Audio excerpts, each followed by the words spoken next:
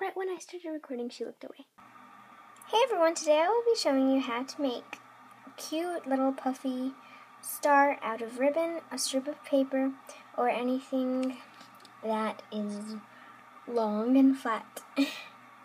You'll need some ribbon, scissors, and really close attention, and I mean really close attention.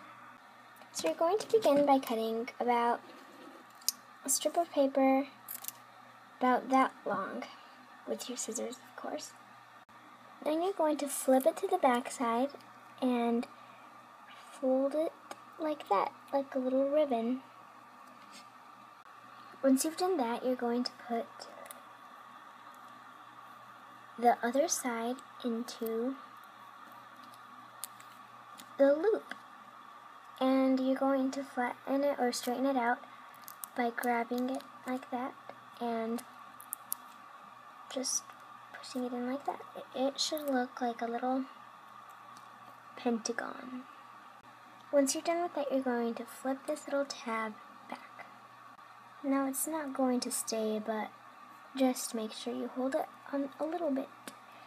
And as you can see, this would line up to this side, and this side would line up to this side. So you're going to continue by doing that by packing it on really tight all the way around. Once you get to the point that there's no going back, once you get to the point that you can't reach a full way around anymore, what you're going to do is, sorry, my camera won't focus.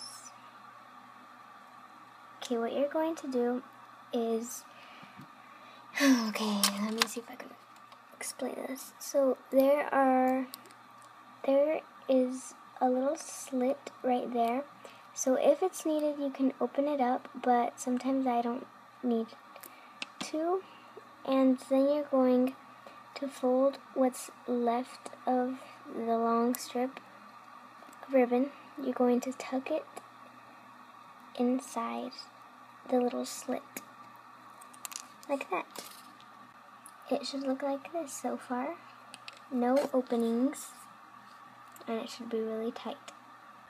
Once you got your little pentagon going on there, you're going to pinch the edges like this with your fingernails. Oh, and make sure to stick this in really good. You're going to pinch